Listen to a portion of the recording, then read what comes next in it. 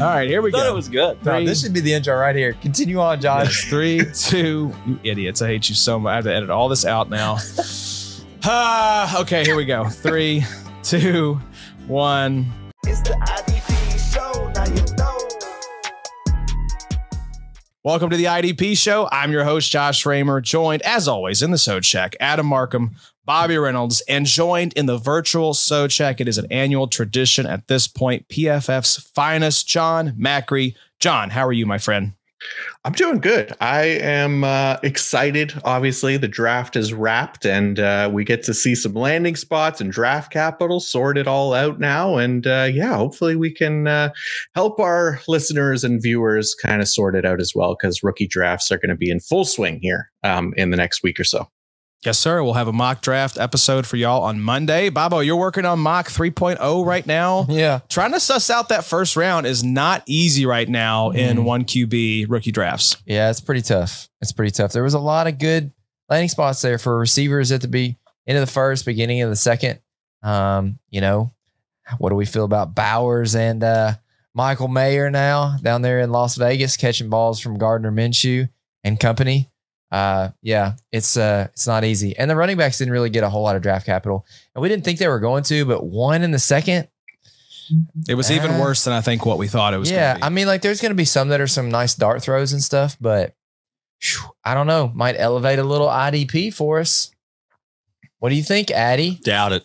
You're in a draft right now. It is super flex. There have been, well, actually, that's not true. Junior Colson was actually the first IDP off the board. We were just talking about that's what I was asking Bobby about. Is Junior Colson in first round? Not saying you would pick him there, but is he in consideration? Is he in the conversation? In the first round, absolutely not. That's absurd. Smart. This was, I think he was like in the second round, like a mid-second round. He's pick. like a really sexy landing spot. Yeah, it's a great landing Yeah, we're going to talk about him tonight as probably one of maybe the best landing spot of all the IDPs. But yeah, that first round. Jon, do you think we get any first round IDPs, 1QB drafts at this point with some of these landing spots? No, I'm with you guys. I think it'd be crazy to do it. I mean, I got some leagues where these guys are like linebacker sickos, and they almost every year we get a linebacker going in the first round, and just like I can't get behind it. No, I think you're right. I think we wondered if maybe one of these edge rushers would be in consideration, because we see that sometimes. The Myles Garrett's, Nick Bosa's. Who's the one that would be in consideration? Yeah, that's the question. For Jon, it'd probably be Liufau Latu. Yeah, no, it would be Latu for me for sure. But not in the first. I still think there's wide receivers. There's even I think you could quarterbacks. Make the case. There's probably like 8 or 9 guys that absolutely are like should be in the first round, and then you can argue, I think, about the last 3 or 4. But I just don't think an IDP should really crowd their way into that first round conversation at this point. So even if you're in a big play league and you've got a need at edge, I think just wait. Yeah, just wait and get the value. One of those 3 is probably going to drop. If you're getting one of those 3, like you don't need to spend up to get the other one, right? Like you should still be very happy to get one of Verse or Turner as your consolation prize, right? If Latu, say, is the first guy off the board, or if it's the other way around, if it's Turner, if it's Verse, you never know. People might love the Rams landing spot more than anything. So yeah, absolutely. I think you're getting one of those 3. I think you're happy, and you just take the best value there. I think there's a chance you could get one of those guys possibly in the beginning of the 3rd, because the QBs are going to be pushed back. The running backs are going to be pushed into the 2nd. I mean, Junior Colson might jump into the 2nd. So there's a chance you could get one of those top 3 edge rushers at the beginning of the 3rd. Now, this is a super flex league. This is no position left behind. I think it's the no position left behind league. As of the 308, none of the edges have gone. Really? Linebacker off the board, though? You said Junior Colson went? Junior Colson went at 207. Huh. This is, again, super flex, tight end premium. But yeah, actually, it looks like Tyler Nubin just went at 306. And none of the edge rushers have gone? So you never know. That's how these things go. Well, no position left behind scoring, I feel like, is kind of a people kind of draft for need a little bit more. Yeah. I kind of did the same thing in this one. I need a running back, so I've been targeting running backs early. But yeah, I mean, I've got a shot at one of these edge rushers coming up, so I'll probably take one of them. Let's go. Let us know as you're on the clock which one you end up going with. So Tonight, we thank you all for joining us. We are going to be talking best and worst IDP landing spots from the 2024 NFL Draft with Jon Macri. We've done this every year now. I think this is the 4th year we've done this, John. So it'll be the last too. It'll be the last. Yeah. Like Kyle Shanahan famously said, I can't guarantee any of us will be alive on Monday. So let's talk though, John, about everyone's favorite position right off the top. What we're going to do is sort of alternate best and worst, and then we'll finish up with some kind of rapid fire best landing spots or some worst, John. I think you were kind of a masochist when it comes to the IDP landing spots, not liking where a lot of these guys landed, but you did have some that you liked. And we're going to start in Green Bay with Edgerrin Cooper landing there with the Packers. Tell us why Cooper, not Cooper DeJean, the other Cooper, you thought was a good landing spot there in Green Bay.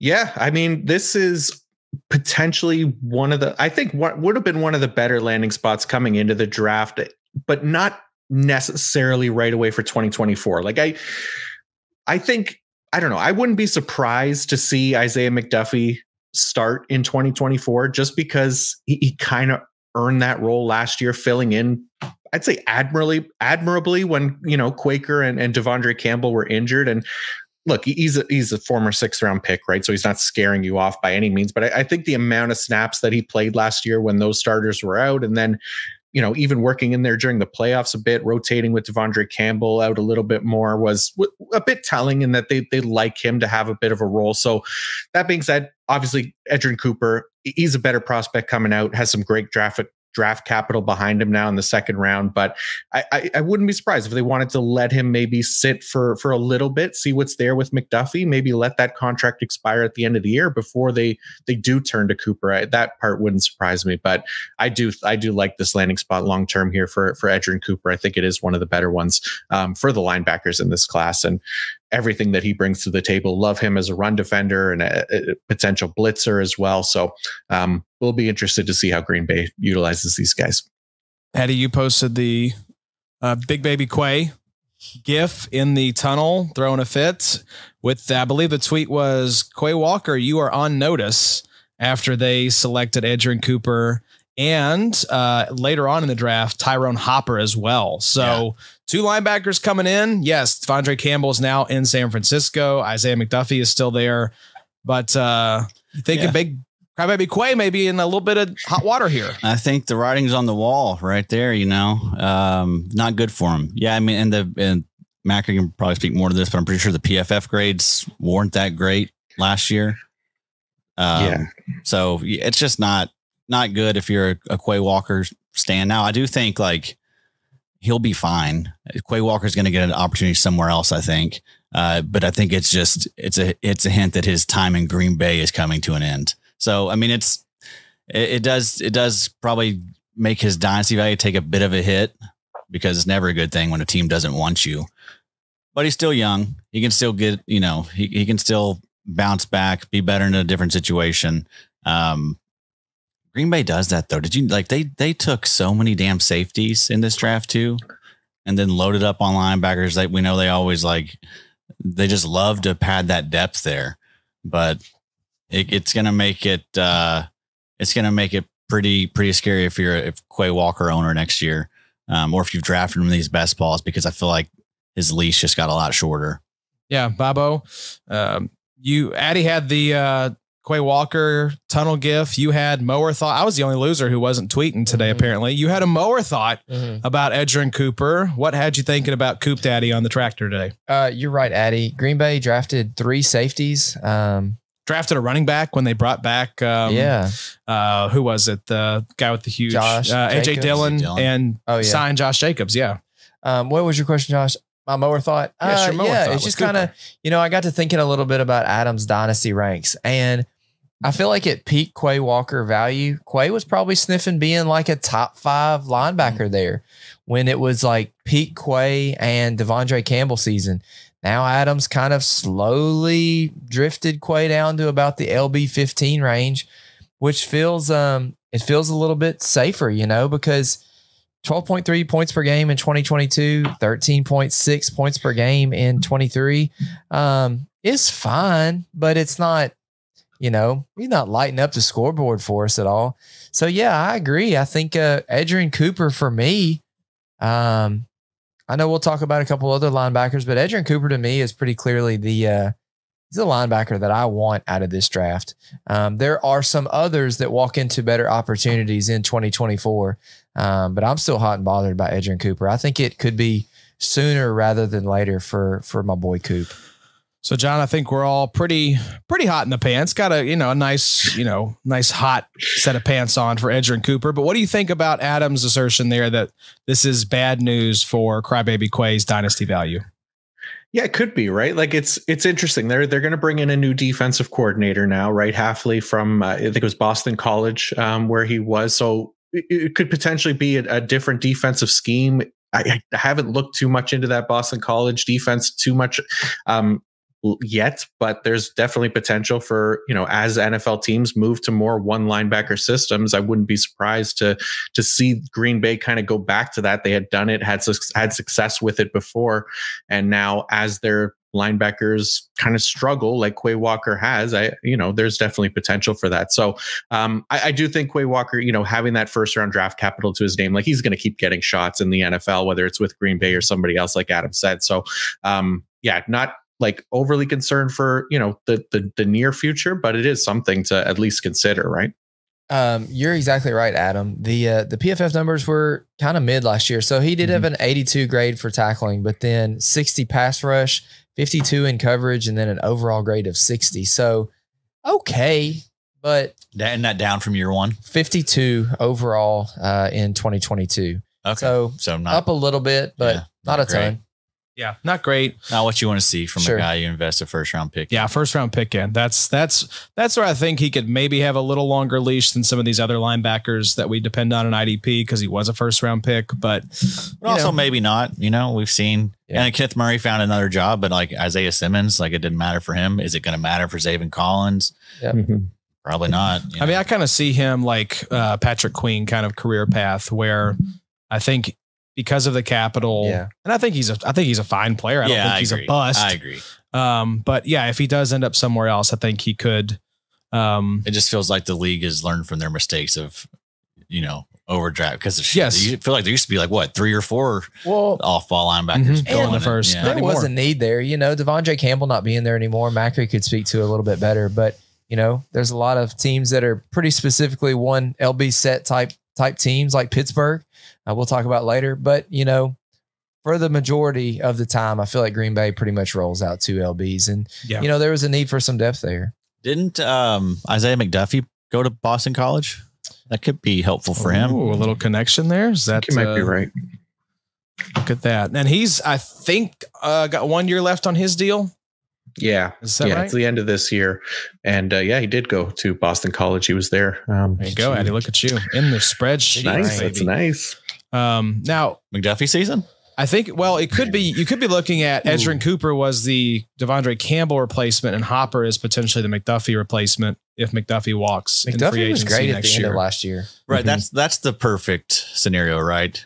Quay Walker gets his stuff together and it's him and Cooper just eating, balling out. With Hopper as the McDuffie. Being freaks. And Freaks. Well, Bobby brought it up just a second ago. The what? Like us. Like us. Yes. Us freaks. So John getting choked up. That's how it goes on this podcast, John. So let's talk about something Bobby mentioned just a second ago. Pittsburgh Steelers. This is the only one we have like this. That is best/worst ? Payton Wilson, Pittsburgh Steelers. We had him as a best landing spot. You had him as a worst landing spot. Why are you not so thrilled about Mr. No ACLs Wilson landing in Pittsburgh?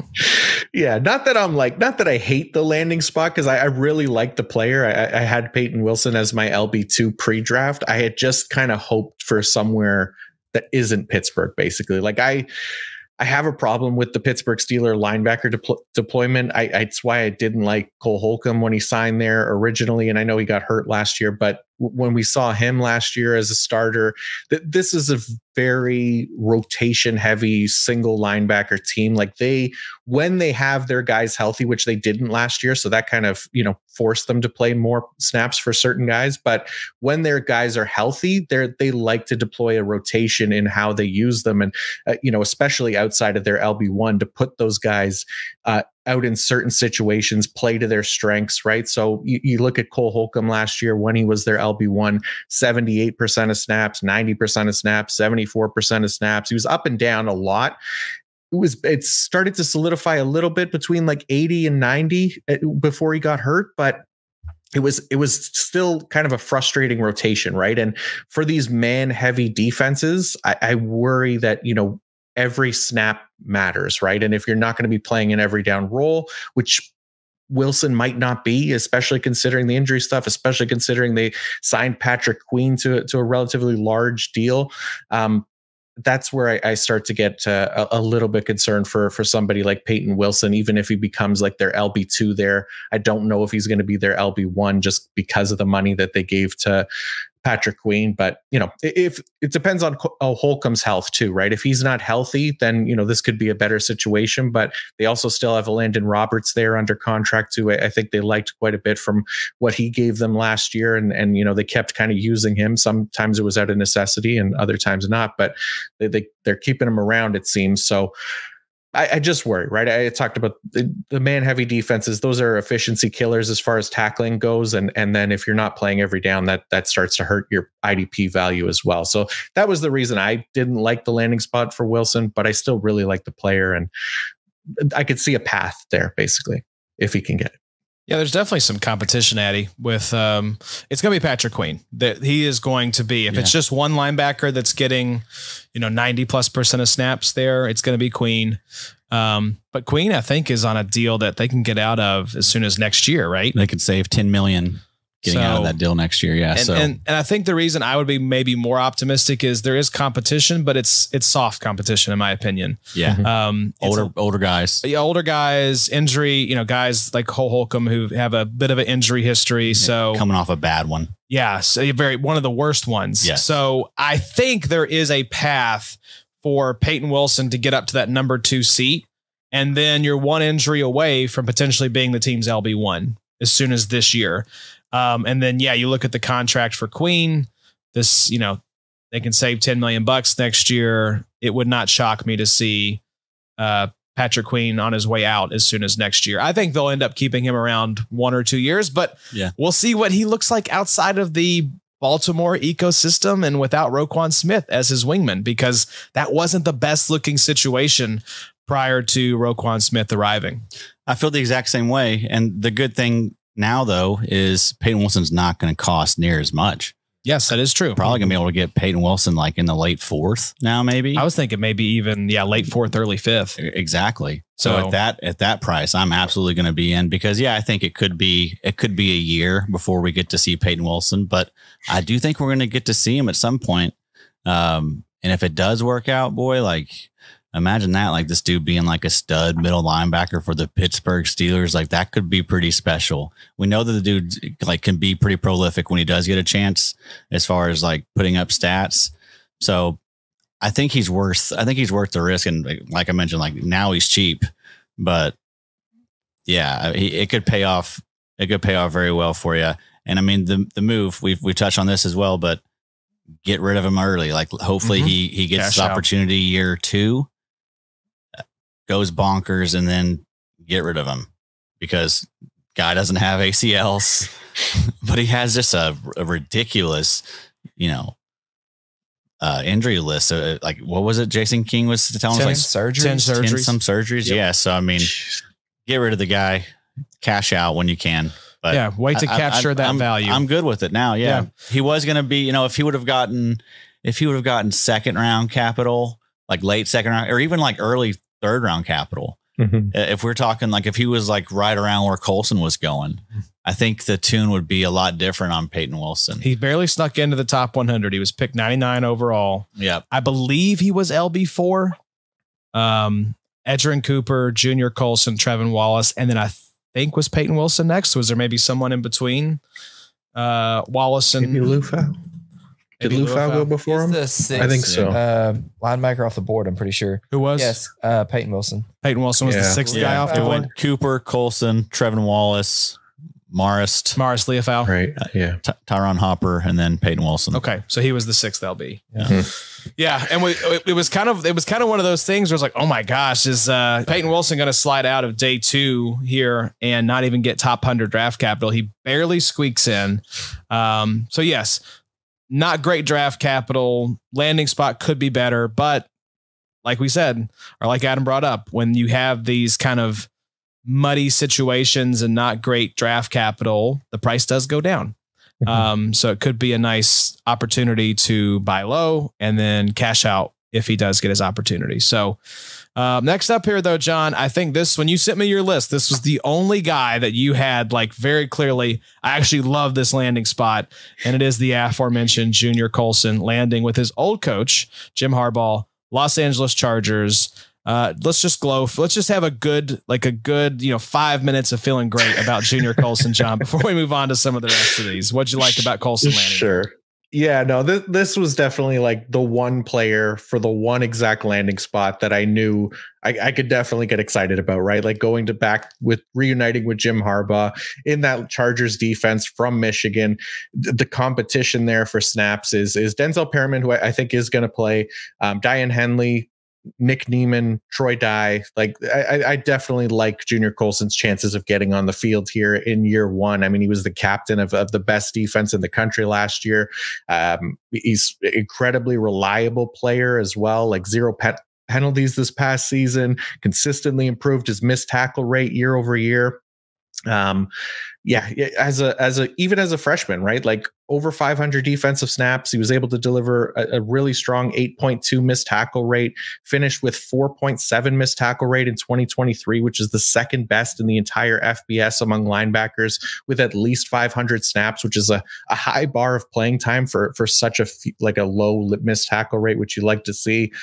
My favorite word to describe him is clean. Like he just does everything so well and exactly how you'd want your starting middle linebacker to look, even in coverage. He's one of the best linebackers in this class. Like he didn't have an interception in college. That really doesn't matter. Like he was top 5 in this linebacker class in coverage grade, completion rate allowed, first down and touchdown rate allowed, yards allowed per coverage target, explosive play rate allowed. Like this is a guy that I think, as much as we do this like every year, right, where we get excited about a guy, we're like, this is definitely going to be the guy that's going to get on the field year 1. And I swear to God, if this doesn't work out, I'm never doing it again, because of all the players that should be able to do it on the right team, it's Junior Colson with the Los Angeles Chargers. John, that's a lie. That there will be another linebacker. Even if Junior Colson burns us, there will be another linebacker we'll all fall in love with next year. But no, Bobo, you actually had a YouTube short that came out where you kind of referenced Deion Henley. We're a little bit worried, is he 2024's Brian Asamoah, where he gets rug pulled. And you even mentioned, I think there's some smoke there with Junior Colson, and, easy to connect the dots there with Harbaugh. And I think for me, Bobo, that's the one difference with Colson versus maybe some of these other linebackers that we've seen. Yeah, he's not a first round pick like Jack Campbell, but he's literally reuniting with the coach that he just won a national championship with. Like John said, clean prospect, soft depth chart. The two incumbent starters both gone. So, I think Junior Colson, at the very least, has every opportunity in the world to become the LB1 for the Chargers in 2024. From an opportunity perspective, he might have been the biggest IDP winner in the draft, because you're exactly right. Deion Henley, Denzel Perryman, Troy Dye, whoever's there, just names. And John's exactly right. Junior Colson is very vanilla, but who doesn't get some vanilla ice cream? And it's like, this is pretty good. I was disappointed there wasn't like whipped cream, sprinkles. I love some cherries. That's a very old man Bobby take right there. But dang, just I'm very pissed if I have to eat him soft serve. Plain old soft eating it with one of those like wooden ice sticks cream out of like a paper cup. It's going to leave you happy, But Macri kind of pointed out something that I wish there was a pre-draft process, and there is with like the interviews and the the 30 visits and everything that we don't see. But Junior Colson is in the right place at the right time a lot of times. And how hard the NFL linebacking position is to coach for these rookies. I mean, we just got done talking about like how many of these rookies over the last 4 years at the linebacker position have just failed because they're not able to read what the offense is doing. They're in the wrong spot. Missed tackles come. It's just a really difficult position. And when you've got a guy like Junior Colson, sure, his 40 time might be not super sexy. He might not have the craziest RAS and everything. But if you can show that you can lead a defense, you're now going to the NFL with the coach that you just won the NCAA championship with. The more and more I think about Junior Colson, the more it makes you think like, wow, this is the LB1 out of this class. Like this makes so much sense. I think the question, Addy, is he the IDP 101 for this class? I don't think so. I mean, I guess it depends on your scoring. If you're in like some silly tackle heavy setup. Yeah. And your setup, of course, if you're only starting, right. If you're on MFL and you're only starting 2 defensive ends, and where you have the ability to where you can start 4 linebackers, then yeah, I mean, I think that's where it becomes kind of a consideration. But for the most part, I'm not in any leagues like that. So it's going to be one of those edge rushers. I think it was, but he's in like the mix now he's in top 4 now. I guess I think for us, like we will always opt for edge rushers because they're better stores of value than linebacker. But just the general IDP public, I think Junior Colson is now the IDP 101. He was in this draft that I'm doing right now. So I think it's whether it's tackle heavy, whether it's your league is set up to start more linebackers than edge rushers. He feels really safe. It's sort of like a public perception type of thing, like coming off of the draft, going to Los Angeles, reuniting with Harbaugh, that depth chart. And people just love linebackers. That's just it. It's just when have we had I guess Nakobe Dean, was he the LB1 in that class? But he was also a 3rd round pick. Yeah. It just feels a little weird calling a guy that was drafted in the 3rd round your LB1. I know there are plenty of examples of hits in the 3rd round for linebackers, but it just feels a little strange. It's like, why'd this guy last so long in the draft? Because we were thinking maybe there's a chance he goes at like 36 or 37 or whatever it was to the Chargers with their 2nd round pick. Yeah. But of course we saw all those wide receivers go. John, what are your thoughts there? Is Colson the IDP 101 or is it still the edge rushers? It's still the edge rushers for me as well. Like I just think for positional value, replaceability in season, edge rusher is a much more difficult and rare position to get a hit, or to keep those hits at. They're more valuable, basically, where linebackers are more replaceable. But yeah, I'm with you, Adam. Like it's definitely weird, like 3rd round pick, right? But it's also becoming like a more devalued position as well in the NFL, right? So these guys are kind of being pushed down the board where, 2nd, 3rd round capital should be really the best we're going to get from the linebacker position. I mean, even Jack Campbell last year, like it was a bit of a reach to get him in the 1st round. Maybe end of the 1st round was more reasonable, but where Detroit took him was pretty high. But I'm with you. Just for this class specifically, there was only one other linebacker who was taken ahead of him, and it's nothing's guaranteed. It's not a perfect position or anything like that, but it does feel like the best case in this draft, at least. I guess it's not like too far fetched because I mean he was the 2nd linebacker drafted. Yeah, it just whenever you're comparing them to those edge rushers, guys that were drafted top 20, it's like I still would rather have these. Yeah, I agree. Colson to me feels like 3rd round. Yeah, mid to late 3rd. Yeah. But he's probably gonna go. He's probably gonna go in the late 2nd, early 3rd. If you watch college ball, everybody's gonna know who Junior Colson is. The whole story behind it, we're gonna hear it a lot on television. Harbaugh gets his linebacker. I think you're right. I think what you're talking about, your no position left behind. Mid-2nd, Colson's going to start becoming to be in play, which is crazy because I'm not taking a guy like Colson over a lot of these offensive players or the edges, but to each his own. And people are willing to take the risk. We've talked a lot lately about how the pool is just not as deep for linebackers these days. Yeah. There's just not a lot of them out there getting production week in and week out. Positional scarcity. I mean, we can sit here and talk about, kind of, value over replacement when it comes to edge rushers versus linebacker, but linebacker, the pool is so scarce. So if you have a chance to hit on like a 3-down green dot, that is worth the shot. I think that would be the case that I would put forward. I would still take the edge rushers because of the longevity, because of the upside, but I could see people making the case. And Jim Harbaugh has a pretty great track record for linebackers that he does. in the NFL. True. That he does. So, and he just got his guy. Yeah, I told you guys he was not going to like Henley. Henley is a goofball. Yeah. He was not going to be a fan of him. Yeah, he wants to get Henley in some khakis and a freshly pressed button down shirt, and Henley's not having any of it. Although, did I see him singing on the broadcast today? Did I had it like minimized while I was working on stuff, but that was the broadcast on day 3 is insane chaos. Yeah. It is. Speaking of which, I want to give a brief shout out here. Eric Harms just dropped this in our Slack. I totally missed this. But Tobias Stark, Mike's in Motion, International Fan of the Year, announced the pick for the Buccaneers. Wow. So shout out Toby. I know he listens to the pod. Congratulations, man. International Fan of the Year. Got to announce the Buccaneers draft pick. So let's go. Really cool. Really cool. So thank you, Eric, for sharing that. And congrats, Toby, for what an honor. I feel like I would have. That's awesome. I would totally lock up. You have it on the card. You just read it, but I feel like I'd be totally just spaced out. Which pick did he read?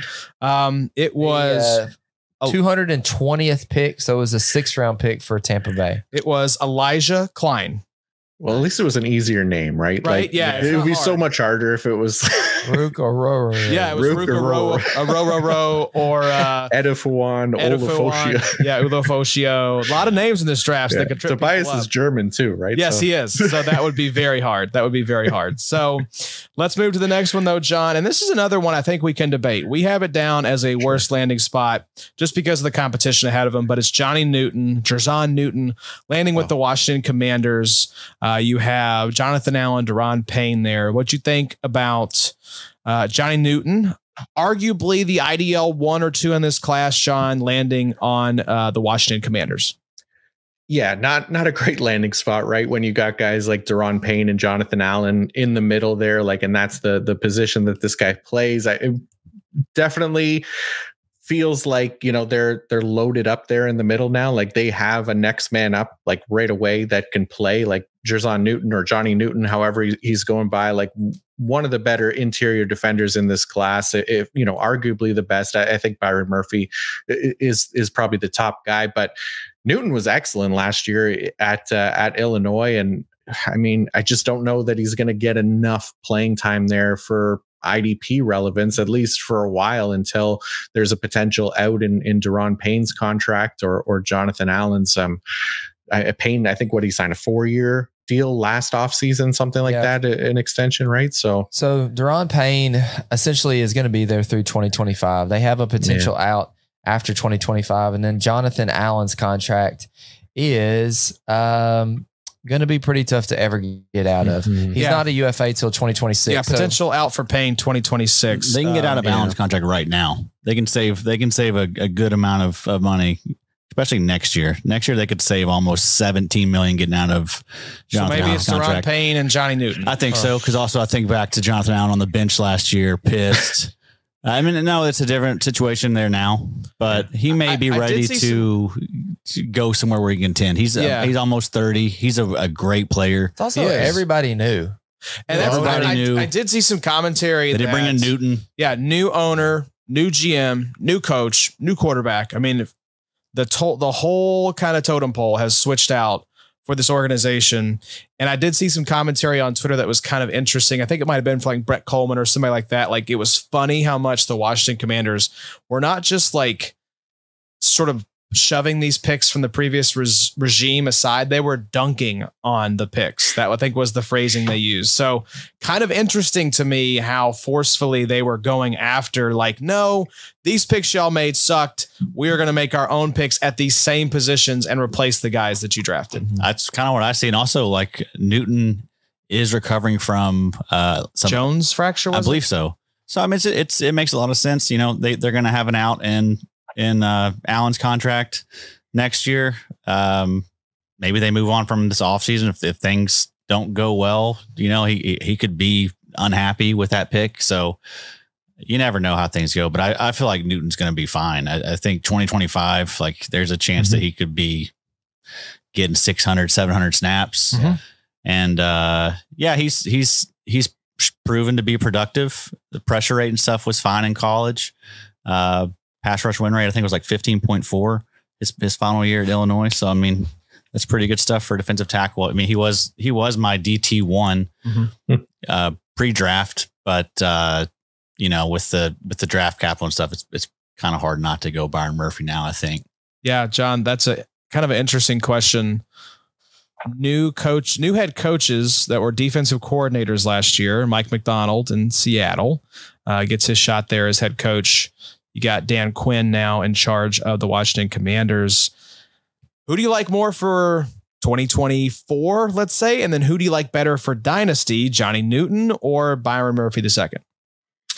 Yes, it's probably Byron Murphy for both for me, but it's not like, you know, it's a, you know, a huge gap or anything like that. I'm with Adam. I think Newton, there's a good argument for him to be the top interior defensive player in this class. And look, I mean, obviously the situation isn't ideal right now, but like you guys laid out, like there's definitely a path for down the road. It's just a weird, like you said, like dunking on the previous regime's picks. It's like two of the best players from that regime were Daron Payne and Jonathan Allen. So why those guys among, you know, everybody else, right? But hey, that's, you know, you're coming in, you're cleaning up, you're starting new. I get it. I just I hope there's a path for him. I like all three of those guys in the middle, but it does feel like Newton will be the third string for now.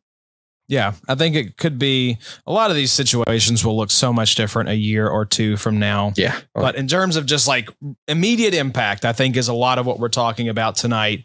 And you do have to see some things clear up in some of these situations for, you know, guys to get opportunities. So I think Johnny Newton's time will come. When will that time be? We'll see. Let's move on to another best landing spot, though, John. And this is one I'm low-key excited about just because the Falcons have historically not had a good edge rusher in many, many years. They had an opportunity to sit at 8 and take Dallas Turner, Leatu Latu, Jared Verse. Decided to go with Michael Penix for question mark reasons. Still the head scratcher of the draft there. So they do not go edge rusher early, but they do go with Bralen Trice and the third round, the 74th overall pick. What were your thoughts on Bralen Trice landing with the Atlanta Falcons? I really like Bralen Trice as a player, as a prospect coming out. I think he's a fun player, like very physical, big edge rusher that could do a lot more for his size than I think, you know, he gets credit for. And falling to the third round, you know, I thought maybe he'd push for the second round, but I like him here in the third, and I like the landing spot in Atlanta. I mean, the competition there, Lorenzo Carter, Arnold Ebiketie, who I haven't given up on yet. I think Arnold Ebiketie had a fine second season. Zach Harrison played a fair bit last year, wasn't really effective. So I think there's definitely a path to snaps for a third round pick like Bralen Trice. He coming out of this class, like 94th percentile in career pass rush grade among prospects since 2016. Really strong number there, coming off back-to-back years with 90 plus pass rush grades. He's 90th percentile in career win rate, 87th percentile in career pressure rate, 80th percentile in quick pressure rate, which I always like to bring up because his size is 6'4", 274 pounds, and he plays so physical too off the snap that I think it's a really nice number for him. That quick pressure rate is essentially pressures in 2.5 seconds or less, right? So yeah, I really like him. I like the potential there in Atlanta, and they keep doing it. I mean, they just load up on day 2 picks as opposed to just spending a first round pick on a high end guy. But I like Bralen Trice as a prospect. I think there's a nice potential here for IDP. Yeah, I mean, is this 2024's Byron Young? We saw Raheem Morris, now the coach of the Atlanta Falcons, work magic with not stellar defensive line group outside of Aaron Donald. And now you get a third round pick in Bralen Trice, who, you know, has some nice attributes there as John laid out. Addy, I think you could do worse than Bralen Trice. I don't know if he gets, does he go in rookie drafts? Probably Nah, not. Doubt it. Maybe like the a end of the fifth round dart throw. If you're in 6th and 7th rounds, yeah, probably. But I mean, Yeah, like John you could laid out. land in a worse spot for competition. I mean, it is nobody's ahead of him on the depth chart. Yeah, I mean, it's Arnold Ebiketie, and then Zach Harrison, who was actually pretty solid last year as a rookie. But yeah, I mean, nothing that's gonna scare you too much. But I don't know, man. He's a 3rd round pick. They've just did this the last 2 years, trying to. Yeah, it's true. Doing it, yeah. They keep doing it. They can't keep getting away with it, but they do. Like John said, like you guys had the 108. You could have taken one of these premier pass rushers and stopped doing this. Hey, anytime you could take a quarterback with bum knees who may start for you at age 34, you got to do it. I mean, really, they're in a position like with bringing Kirk in, like you could have taken someone that's ready to go right now, like Latu, like you could and try and compete next year. Just a head scratcher move there at 108 for Atlanta. I want to throw a couple little bonus names in here from our doc, John, because I was thinking, is this possibly 2024's Yaya Diaby? That might actually be the guy who landed in Tampa Bay, the 57th overall pick, 2nd round choice of the Tampa Bay Buccaneers, Chris Braswell.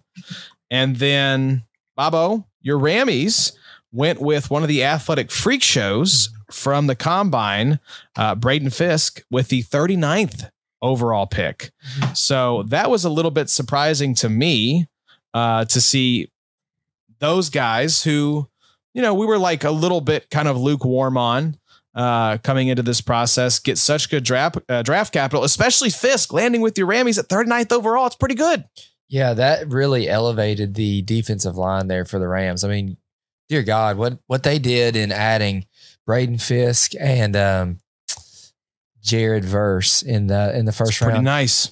Something that I heard from Jordan Rodriguez today was that when they watched a lot of Fiske tape and when they watched a lot of Verse tape, they kept seeing how violent these two guys were together and how well they played together. And just the thought of pairing those two guys up in LA, teammates in college, was just not something that they could get past. So it's going to be really fun, man. And this is really far-fetched of me, and this is probably me getting a little bit head over heels. But gosh, man, the defensive line for the Rams could be really looking good in 2024. Looking pretty good. I'm not trying to act like Braden Fiske is going to be Aaron Donald, but a lot of smarter people than I basically have said, Fiske is not going to replace this world beater, generational defensive tackle, but he's going to disrupt a lot of plays in 2024. Maybe not quite to the extent that Aaron Donald did, because again, generational talent. But man, I know it's always fun with the draft to get hype on your teams and look up these guys and, get you Kinchens and, Jared Verse, the first Jared pick since 2016. They get into these Jareds in the first round. But I don't know. All that to say, I'm pretty hyped for the Rams draft pick so far this year. Patty, what'd you think about those two landing spots? Yeah, I mean, I love the Fiske pick. I mean, he was also a really good tackler for defensive tackle, 7.1% career tackle rate. That was, among the best in the class. Byron Murphy had 6.5. Newton was 4.9. Devondre Sweat was 7.1. But yeah, so he's right to the top. And then you mentioned the freak athlete, 9.89 RAS. But yeah, just that tidbit with them both playing at Florida State, getting them to continue to play together in the NFL. And it's a fun team. Like it's a fun locker room. That's just, I like what they're doing there in LA. And that does, it feels like that's going to be, we're going to look up, 8 weeks in and like everyone's talking about this Braden Fiske guy. Yep. And Jared Verse and how's this defense doing what they're doing with Aaron Donald gone. You know what I mean? So I like it. I think that they've done a really good job to start. There's no replacing Donald, but we should have seen this coming a little bit because it's like, this is the team that tried to trade for Brian Burns. Yeah. So they go grab Jared Verse. This is the team that just lost Aaron Donald. So they're going to spend a top 40 pick on an interior defensive lineman. And that's quite opposite what they normally do. Obviously they trade all their first round picks, but Peter Schrager swears up and down they're going offense. They're going to trade up for Brock Bowers and all this. And like Kobe Turner and Byron Young were both like 3rd round at least. Yeah. Was one of Byron Young a 2nd? He was a 3rd. Okay. But But yeah, I mean, I think you're exactly right, Josh. You basically see like, we really got to address the whole line. We're not just going to be able to add a lot to and change this whole situation here. So I said that wrong. We added Jared Verse. I keep forgetting Verse. I'm thinking Fiske here. Yeah, I mean, I don't know.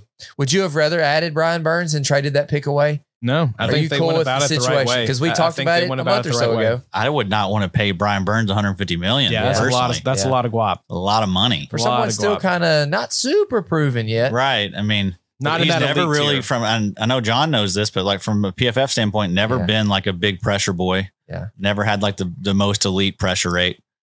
So yeah, I mean, I love Brian Burns, but I don't love him that much. Yeah. Yeah. I'd rather have Verse and Braden Fiske. John, what did you think about both Fiske landing in LA and then Chris Braswell, Alabama, landing with Tampa Bay? They're opposite, assumedly, Yaya Diaby.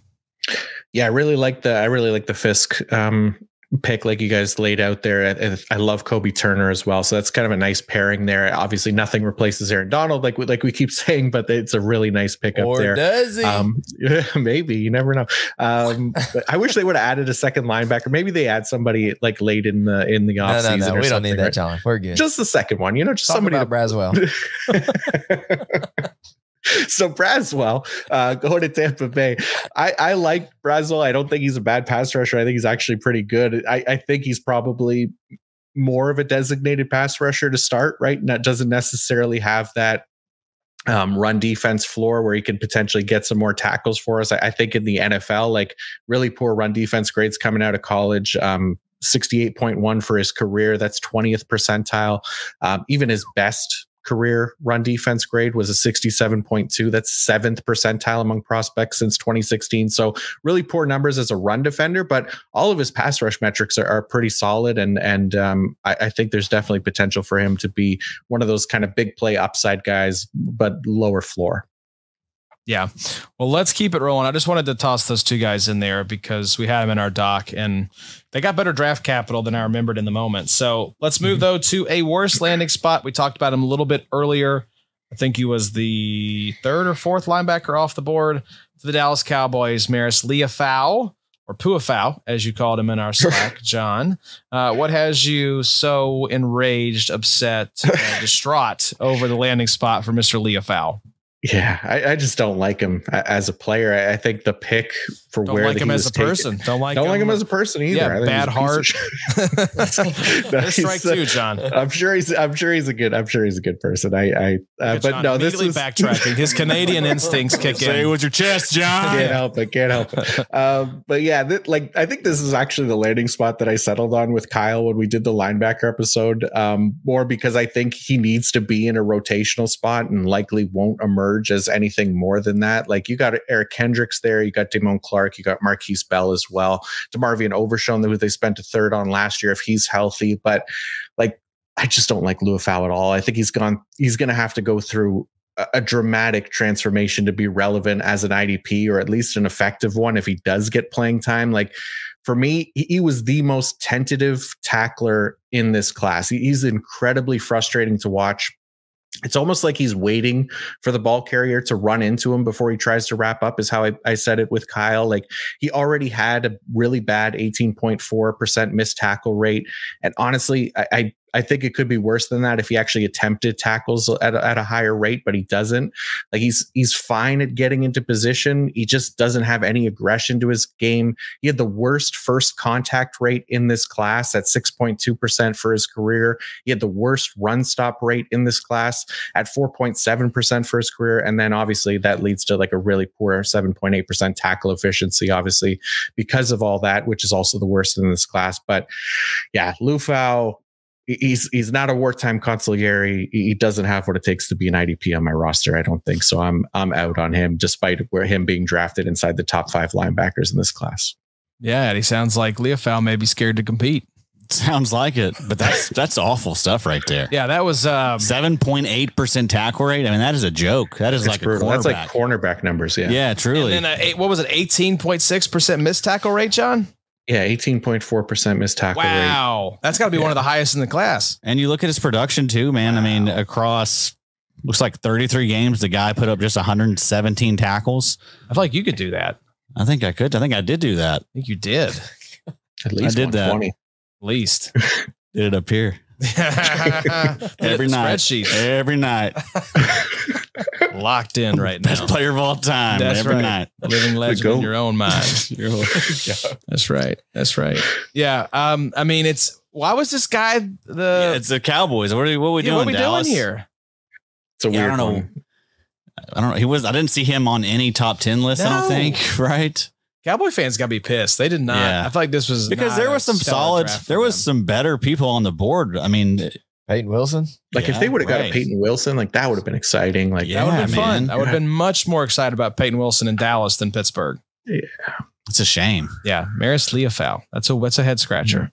never So- know. Maybe he emerges and you know Nah, proves me wrong, no, but I no, don't no. feel good about it. John, just own it, baby. Just hate it. Just let the hate flow through you. Be a Sith.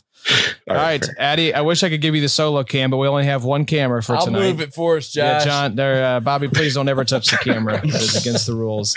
But this is your boy. He got good landing spot here. Cole Bishop, Buffalo Bills. Jordan Poyer, Micah Hyde, both gone. It's Taylor Rapp and the Cole Bishop show potentially. Addy, what you think about Bishop landing with the Bills? I love it, man. I mean, that's a primo spot. Cole Bishop was my safety one pre-draft, and I don't think much is going to change here. One of the youngest safeties, 21 and a half, absolute freak, 9.88 RAS. Also somewhat thick and a little taller than I realized, 6'2", 206, 4.45 40. 39-inch vert, 10.4 on the broad. So a really nice athlete. And then one of the more productive safeties, 10.9% career tackle rate. You compare that to like Tyler Nubin at 8.4, Javon Bullard at 8.7. So yeah, I mean, he's got everything you want as safety. Also, the usage was really good. I think he played like 73% of his snaps in the line, in the box, or in the slot. So hopefully that translates. And I mean, I don't know that scheme wise Buffalo's the best, but I'm not going to be scared off by that stuff with a player like Cole Bishop. That stuff can always change too. You never know how that stuff goes, but I think I'm going to bet on the talent and leadership. I think he's going to be a great fit there. John, I feel like he checks a lot of boxes. This is one of the players that we had consensus best landing spots on. Why are you excited for Cole Bishop in Buffalo? Yeah, I'm with Adam. I love him coming into the draft as well. And I think the landing spot does help him. Maybe, we'll see what it does this year, but I definitely like it long term. He was somebody that I didn't talk about in as our safety preview one that we did, but I did talk about him with Mike and said that I got to have this guy inside my top three safeties for sure. And part of that, I just loved how he played around the line of scrimmage. Like Adam said, I think nearly half of all of his defensive snaps were either in the box or on the defensive line. And he's not like a thick safety by any means or anything like that, but he's just really effective in playing in that role closer to the line of scrimmage and rotating down and being productive in that role as well. So second best first contact rate in this class for the safeties at 8.8%, 6.6% run stop rate as well. Second best in the class. Didn't have an amazing coverage grade or anything, but you watch him and I think he's got he's got good speed and range. He could cover ground quickly. I really liked him quite a bit. And I think with Buffalo, I know they got Taylor Rapp, Mike Edwards, DeMar Hamlin. But I think there's definitely a path there. I think that system could work well for him. Taylor Rapp probably going to be the guy that rotates down a little bit more. But I think with Buffalo, they've always done it where both guys, there's an opportunity for both guys. It wasn't so much with Micah Hyde, but with Rapp and Poyer last year, they both got opportunities. So I think there's going to be work there for Cole Bishop to be productive for IDP as well. I like him quite a bit. Bobo, safety one. Get you Nubin, get you Kinchens, or get you Bishop. Probably Bishop. I think so Bishop too. could fill in that Jordan Poyer role, honestly. Mm-hmm. And Jordan Poyer has slipped over the last couple of years, but man, peak Jordan Poyer there for Buffalo was Pretty good. a top 5 safety. Pretty good. And honestly, those two linebackers there, Milano, we'll see what he looks like when he comes back. But Bernard and Overshone, over Jones and Dallas. Yeah, Dorian Williams. Sorry, Dorian, mixed yeah. those up. Dorian. Nicholas Morrow now too. Yeah, I mean, I don't know, man. It could be. You could see a little production from Bishop in 2024. I would say it's close with Newbin because I like the landing spot for Newbin. I do too. But the athleticism, which is not everything for a safety. But yeah, it's. I think you could make a case for each of those guys. You said Cole Bishop's still your safety one, Eddie. Yeah. Yeah. Kinchens. And Newbin is certainly lacking the athleticism. 3.72 I was going to RAS. say maybe one of the worst what RAS happened scores. there? That Yeah. was crazy. I have no idea. Was his did he break a toe or something before he had to run the 40? I mean, what's going on here with this guy? John, your safety one now in this class. Is it Newbin, Kinchens, Bishop? Where's your head at right now with that?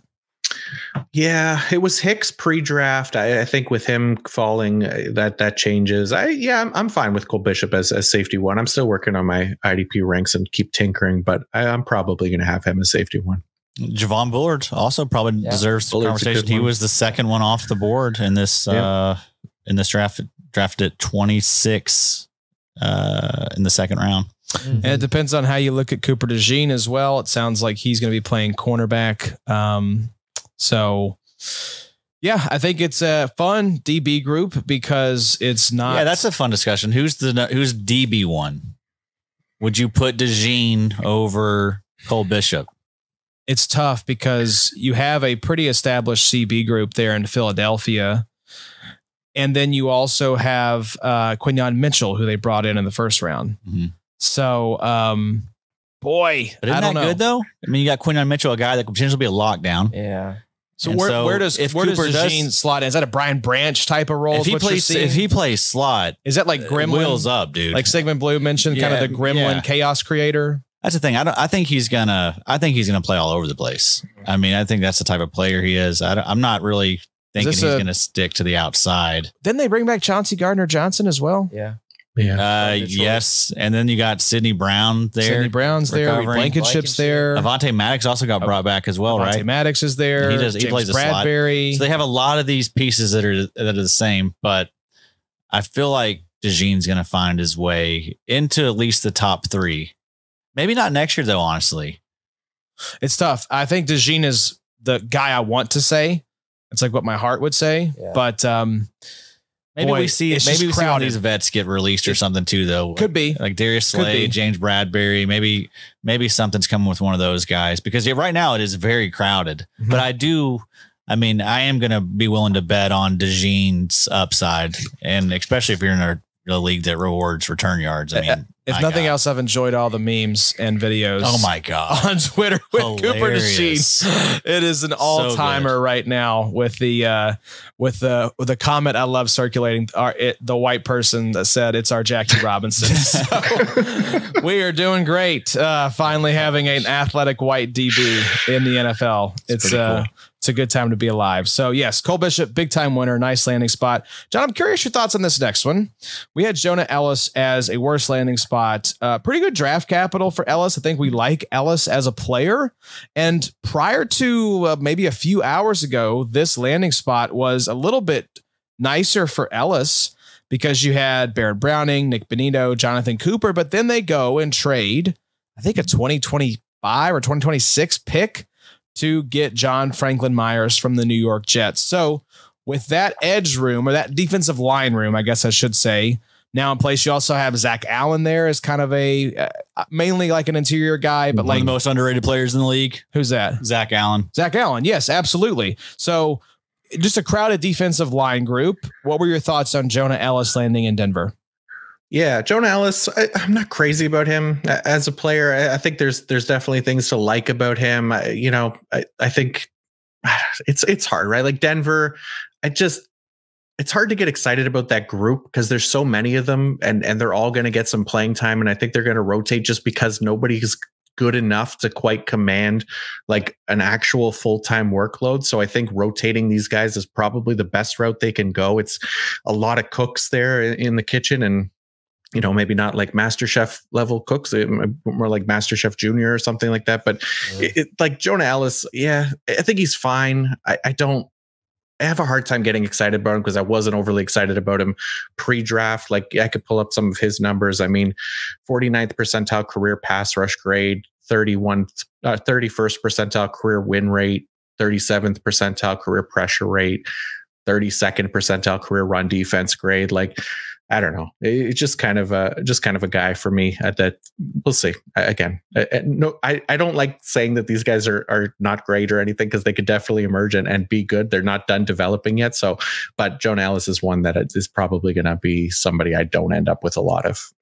It's just kind of a swamp he landed in, man. It's just like a lot of like just mid-tier kind of guys. And like John said, there's just not anyone there that emerges for me. So yeah, maybe Jonah Elliss could be that guy, but it's messy right now, man. I don't mind Jonah Elliss. He's one of the more younger prospects in this class. I think he's 21.1. So, I mean, that's younger than Dallas Turner.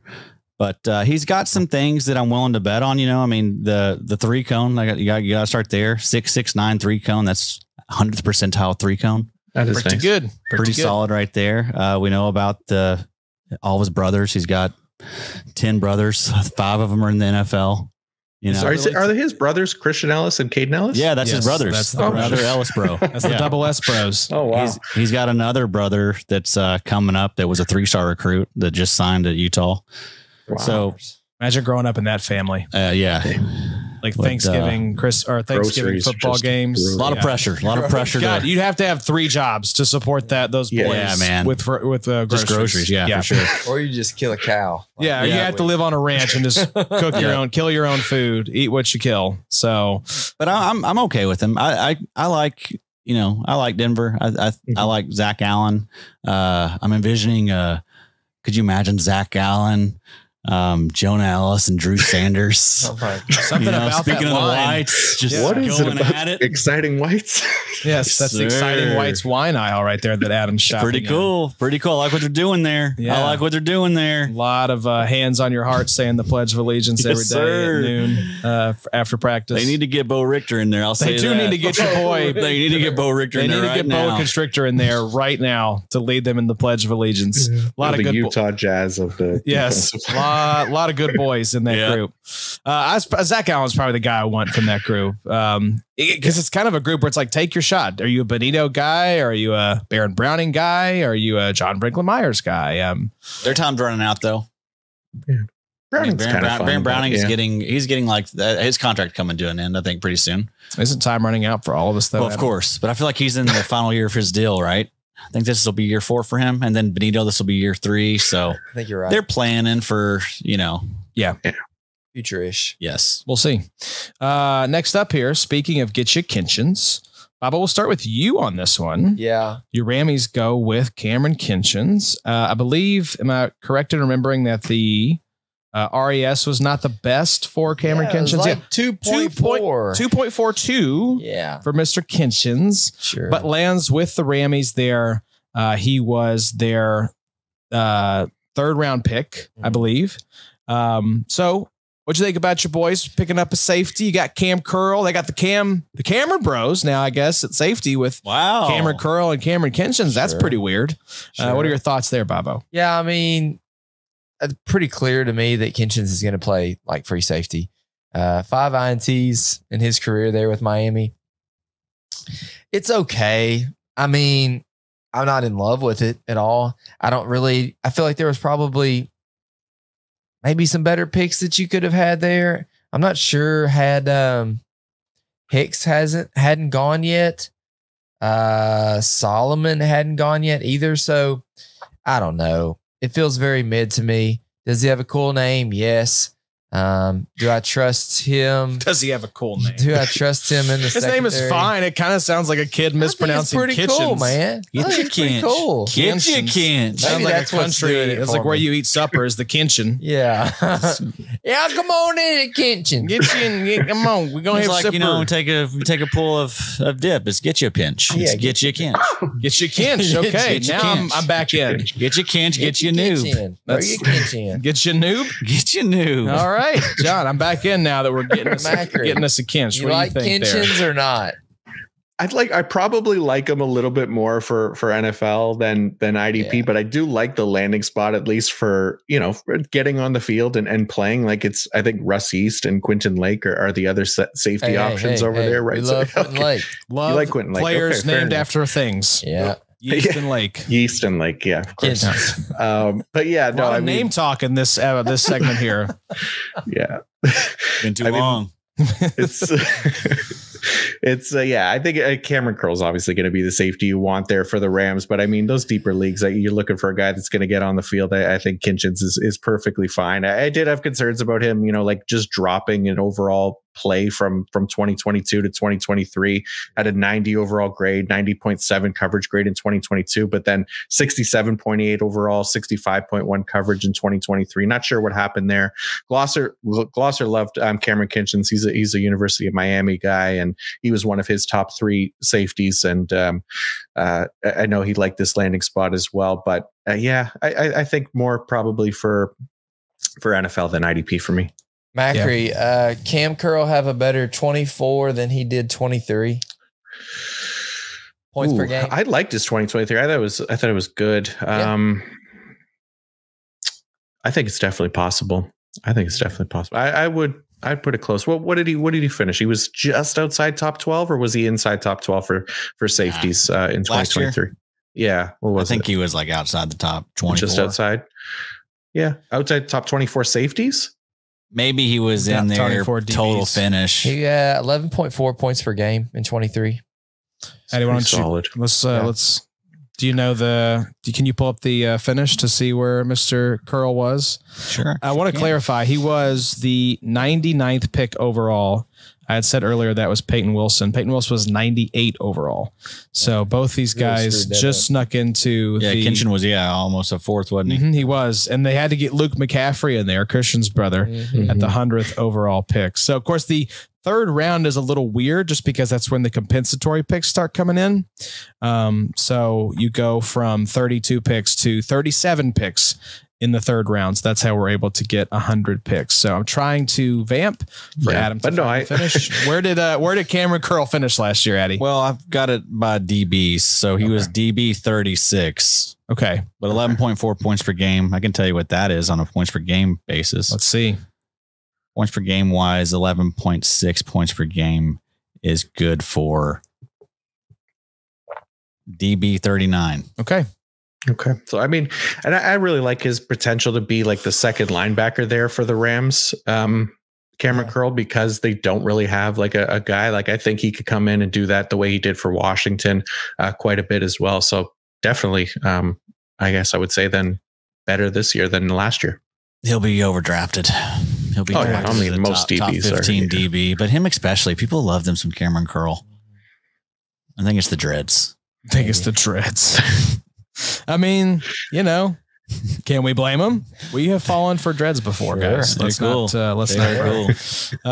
So from one Kamren to another Kamren to Jalyx Hunt, who we have as a worst landing spot, landing with the Philadelphia Eagles. And John, this one for me is not so much about the player, which, we can have that conversation as well, but it's just about even with Hassan Reddick gone, they bring in Bryce Huff. Jalyx Hunt lands in a situation now with Bryce Huff, Josh Sweat, Brandon Graham, Nolan Smith, Julian Akwara. It's just a very crowded room there. And even with 3rd round draft capital, 95th overall, not the best spot for opportunity at the very least. It's not the best spot for opportunity. And I don't know a lot about Jalyx Hunt. He was not on my watch list or on my board prior to the draft. I was surprised to see him go in the 3rd round just because, what is he? FCS, I think, for out of Houston Christian or something like that. Yeah, Houston Christian I don't know University. where that is. That's got to be FCS, right? I'm probably in Houston. Yeah. You would think it's in Houston. Yeah. It's actually in Kentucky. I just looked it up. Right down the road. But yeah, like you said, the opportunity is going to be the main thing. They got some great pass rushers over there that are definitely going to be playing ahead of him. So he's just not going to be on the radar. I don't think he's going to be somebody that we're going to be looking to draft. Yeah, I think Aaron maybe in the UK, they lost a draft pick along the way because he was actually 94th overall, 3rd round. But yes, I think there was a forfeited pick in there somewhere because that might have thrown things off. Oh, Ooh, okay. I think the Dolphins had a 3rd round forfeited pick, so I think that threw the numbers off because they still count. Yeah, these freaking forfeited picks, man. The Dolphins just keep screwing us with these picks, and now we're probably going to get the Falcons going to get banged now for the tampering with Kirk Cousins' contract. So that'll affect next year's draft. Maybe they'll take away the Penix pick. There you go. Take Penix. Put him back in next year's draft. Let him be 27 when he gets drafted again. Addy, any thoughts on Jalyx Hunt? I mean, interesting. I mean, it's Philly. You know, they usually are pretty sharp when it comes to evaluating players and edge rushers. They've had a pretty good history of guys recently there. So yeah, it makes you wonder, what you're missing. Because I mean, you know, this guy was the 11th edge rusher off the board in this class. And then really good athlete, 9.22 RAS, good size, 6'3.5", 252, 34-inch arms, 83-inch wingspan. And then it was, I mean, I know it's Houston Christian, but 14.2% career pressure rate.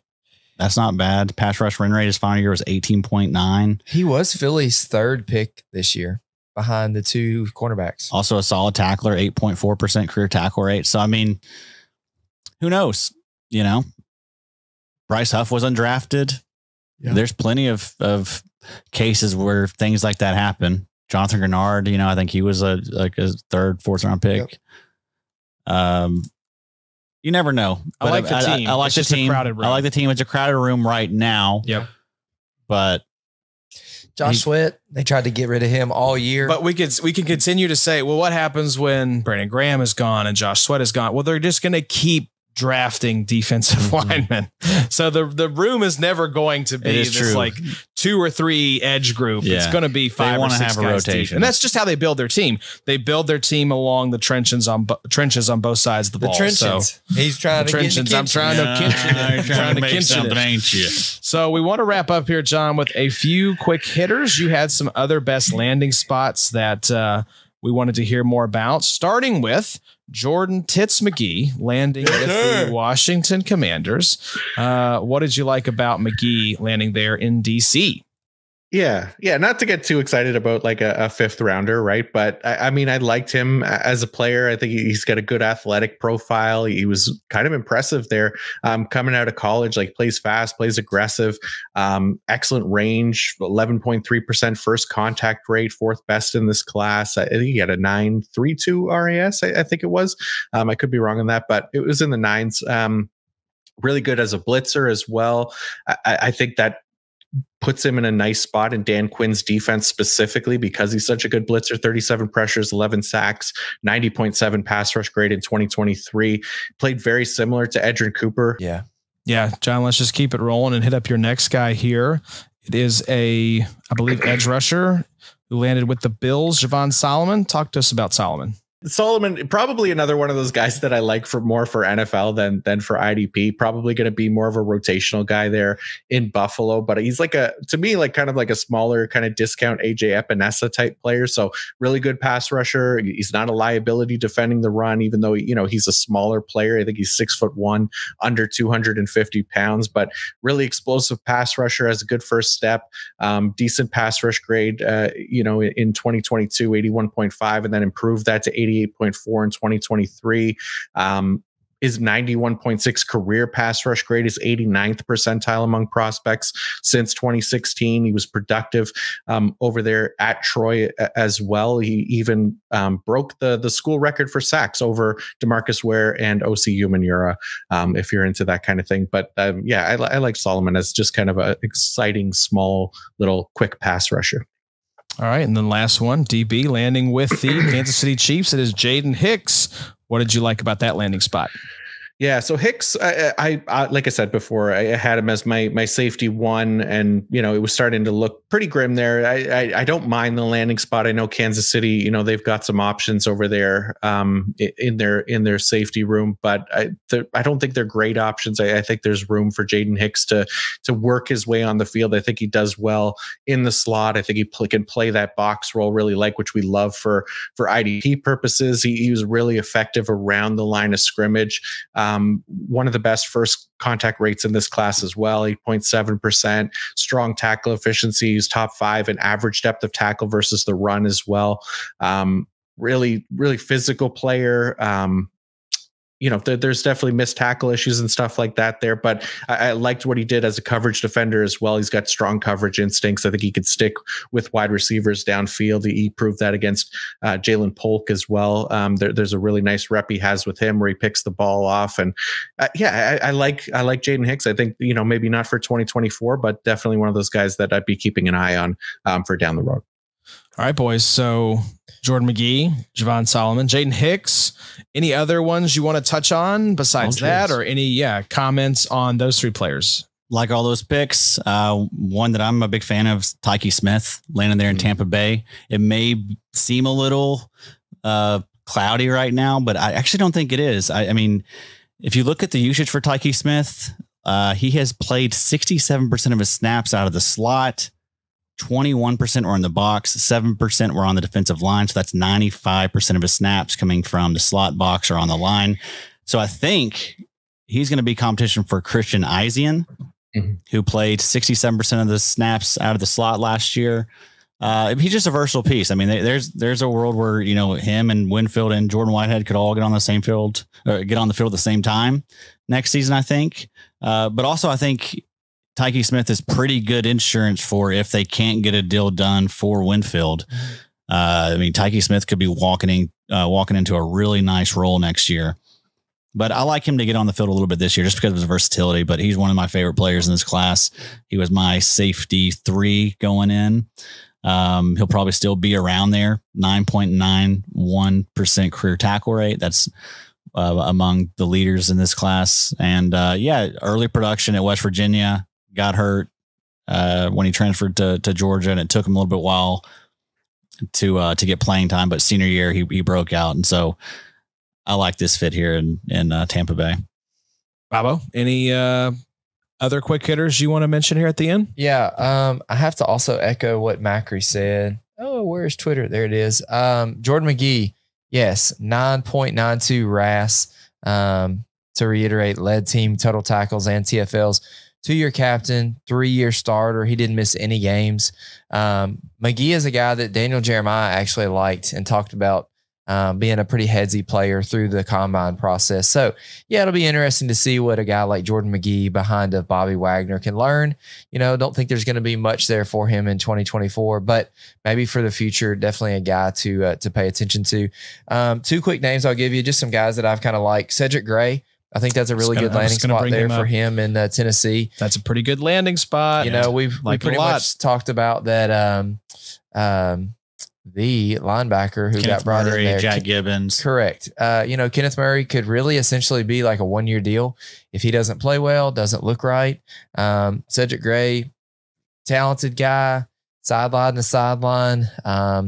Might lack a little bit upstairs in terms of learning the NFL linebacking process, trying to, set up a defense, look at what the offense is going to give you. So Cedric Gray is a name that I like. And then another one, just because of need, I think he's going to play probably sooner than he's going to be ready for, but Austin Booker there in Chicago, they didn't really address anything on that edge until it looks like the 5th round there for Booker.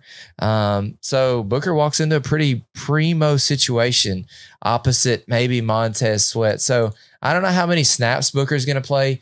He's super athletic, but he was pegged a little bit more as like a developmental type of guy. So I don't know what throwing him to the fire in 2024 is going to look like.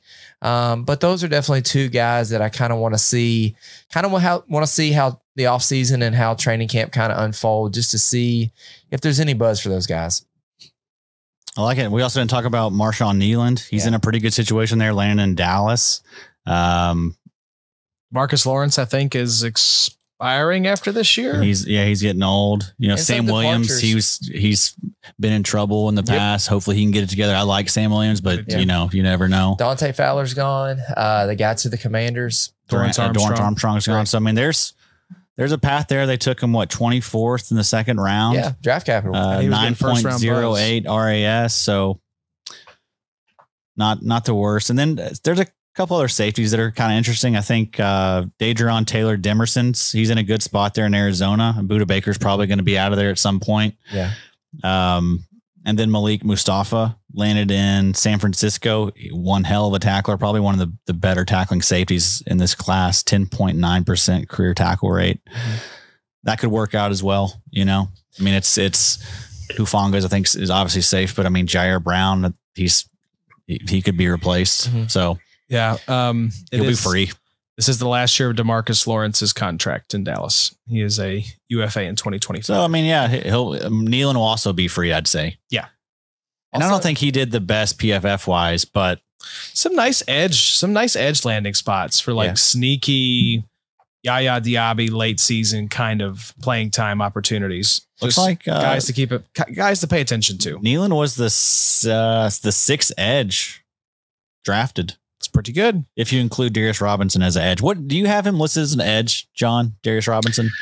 Yeah, I go back and forth with him. I think he's probably going to play more interior. I think that just makes more sense for him. Yeah, that's crazy. Then I mean, because if you're including Darius Robinson as a interior defensive lineman, that means Marshawn Nealon was the fifth edge. Yeah, after Chop Robinson. So Latu, Turner versus Chop Robinson, Nealon. Well, how close was he to being a first round pick? He was the one that was. He was 224. 224. Okay, he was the one getting first round buzz. I was like, really, Marshawn Nealon? But he was a late riser that I thought, okay. I mean, not going to be shocked if this guy goes first round, but I still don't really see it. Yeah, he performed really well as like a run defender for us, and less so as a pass rusher. Like his pass rush stuff was fine, but it was where as a run defender where he really excelled. So it'll be interesting. And I think he did well athletically as well. So. Yeah, I'm looking now. Looks like he had a 8.3% career tackle rate. So that is really good. Also kind of interested a little bit in Trevin Wallace. That's an interesting landing spot there for him in Carolina. Macri, real quick, let me get your quick take on Jeremiah Trotter. What's your thoughts there with him in Philadelphia? Yeah, I think it's going to depend a lot on what they think of Devin White there in his 1 year tryout, right? Because I think Nakobe Dean, think he's going to have not great. Yeah, it's probably not going to be great, right? I am from the future, and it is not great. We've seen what it looks like, but yeah, Trotter was. I didn't think he would drop as far as he did. Obviously, I think that fall was probably a bit excessive for him. Like I not that I had him as my top linebacker or anything like that, but I thought he was better than what that draft capital suggests. At least he performed really well for us in our stable metrics and stuff. But I think it's a nice spot for him to at least kind of sit back and develop. And I mean, yeah, Devin White, I'd be shocked if he gets a contract extension there just based on his past, but it's not a bad landing spot. Philadelphia. What do you think about it? No, I agree. I think so too. I don't know what y'all's thoughts are, but I'm moderately optimistic about it. I don't think there's any just world beaters in front of him. Mm-hmm. You know, they did just roster Zach Cunningham and Shaq Leonard in 2023. Who still does not have a job, I don't think. No. That's where his daddy went too, right? Sure, that plays. I like that a lot. Nepo baby landing where his daddy worked. I think junior and senior. The script writes itself. Real quick, I was looking kind of at some of Mike was all over that. He had Trotter way down in his ranks. He had him as his 9th ranked linebacker pre-draft. And then I saw on his list Edufuan Ulofosio, who landed with the Bills, which I thought was a nice little landing spot as well for a very athletic linebacker. So what about, we didn't mention Tyrese Knight. He landed in an okay spot. He landed there in Seattle. I mean, it's Jerome Baker, who's on a 1 year deal, and then Tyrell Dodson, who was also on a 1 year deal, I believe. Yeah. So, I mean, they took him in the 4th round. I thought they would go LB earlier, so I'm a little surprised by that. But still, he was the 8th linebacker off the board in this draft. I know Mike's a big fan, solid athlete, 7.41 RAS, and then he was extremely productive at UTEP, 14.5% career tackle rate.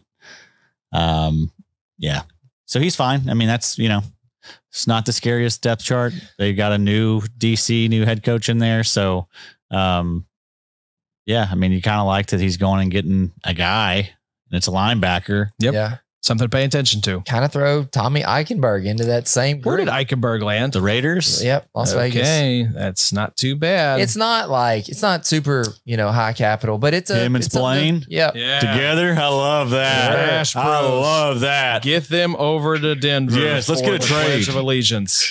John, you were telling me before we got on mic in Slack that I think it's for the offense you hate, or you love the landing spots and hate the players. And for the defense, you hate the landing spots, love the players, I think is what it was, right? Yeah, pretty much. There's definitely offensive players I like, but I was lower on this wide receiver class, I think, a little bit than most people. I think some of them were a little bit overblown, and then they landed in pretty good landing spots so that they have the potential to emerge there. But I less excited about it. And then, yeah, there was some linebackers and edge rushers that I was kind of hoping for better spots, but that wasn't terrible, I guess, for defense. But yeah, I always have a hard time getting too excited about rookie IDPs, right? Because we know that playing time is hard to come by, but there's definitely going to be guys, especially those first round guys, early second guys probably as well. And Junior Colson, I think, are pretty safe bets here. But yeah. Like I said, Addy, we got the mock draft episode coming up on Monday. So make sure y'all check that out. We've got a lot of our IDP show team members filling in to help us do that as a live draft on the show. We'll break down our picks in the moment. So we'll kind of see where a lot of sharp plugged in folks are how they're feeling about these IDPs and about these offensive players and these landing spots. But any big final thoughts, risers, takeaways, anything that just kind of struck you here as we sit at the completion of the 2024 NFL draft? Oh gosh. I mean, it's another great year, another great draft. I think you want to be patient. I think we kind of preached that before going into this draft. You just want to be patient, let the value fall to you. I mean, as far as the edge rushers go, I mean, I'm in a spot right now. I'm on the clock and none of those edge rushers have gone. Are you on the clock right now? I'm on the clock right now. What are you thinking? At 310. I mean, obviously, I'd love to go Dallas Turner. When do you back up? 410? 410. Oh, are they going to be there at 410? I'd say as soon as I take one of these guys, then everyone else is going to. You got to go Dallas Turner. You got to break. I think that's a great spot for one of those guys. Yes, that's really nice value. That's really ridiculous. But I think you just want to be patient. Don't be a flag planner. No one cares. No one cares if you got your guy right. And you're going to feel like an idiot when you plant your flag on someone that's like a Deion Henley who gets replaced a year later. Exactly right. So don't be cute. Let the value fall. Bobo, I think my takeaway is just like the thoughts we had pre-draft about this IDP class. Don't get cute. Just let the value fall to you in the late 3rd, 4th, 5th round. I feel the same way because I think the IDP shook out about how we expected. It was an offense dominated draft. And I feel like rookie drafts are going to be the same way. Yeah, you're exactly right. How many guys can we count on for sure in 2023 to get any type of meaningful snaps? Maybe like 5 or 6.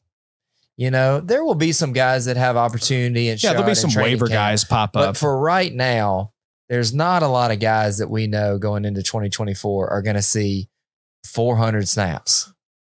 You know what I'm saying? Be a few edge guys and maybe some linebackers going into the season that corners, a lot of corners. Yeah, aside from the corners. That is a great point. And then maybe some safeties, maybe some DTs.